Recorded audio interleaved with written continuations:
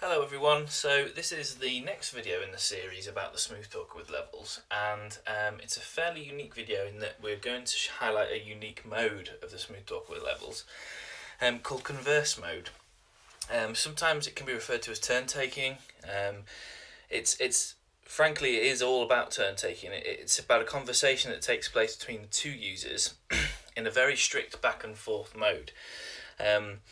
No matter how the buttons are pressed, it has to go back and forth. So it's great for teaching the users the skill of conversation. There's no possibility of the conversation getting out of sequence at all.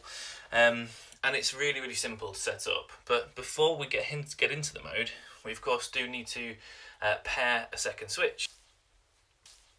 And as described before, pairing a second switch is really simple. So all we need to do is hold down the erase and pair until we get the flashing LED. That means that the Smooth Talker is trying to pair with something. And then it's as simple as pressing the pair button.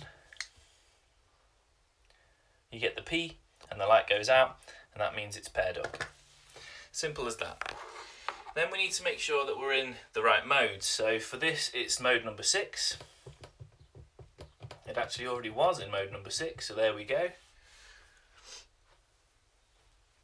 Converse. And you get the prompt there to say that you're in mode 6.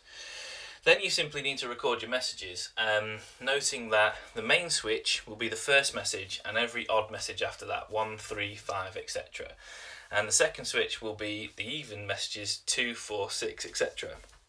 However, when recording, you record as normal, just using the main switch. So we'll put it into record mode.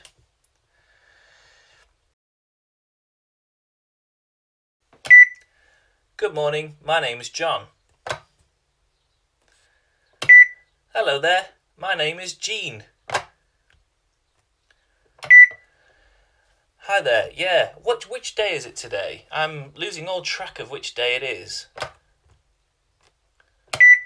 That's easily done right now, it's Monday. Oh, I thought it might be. Yes, for a Monday I'm feeling quite upbeat, however. So that's my 6 messages. Now in Converse mode, it's quite simple to use. You take it straight out to record,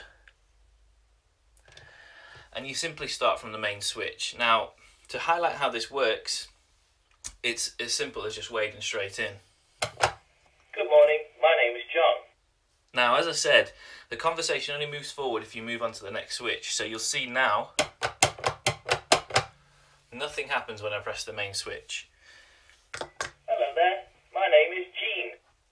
Now again, second person cannot talk over the other person by using their switch, and nothing will happen until the next one is pressed. Hi there, yeah, which day is it today? I'm losing all track of which day it is.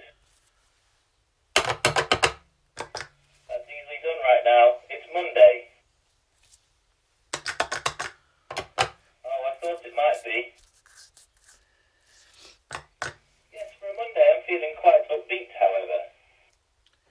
So it's as simple as that.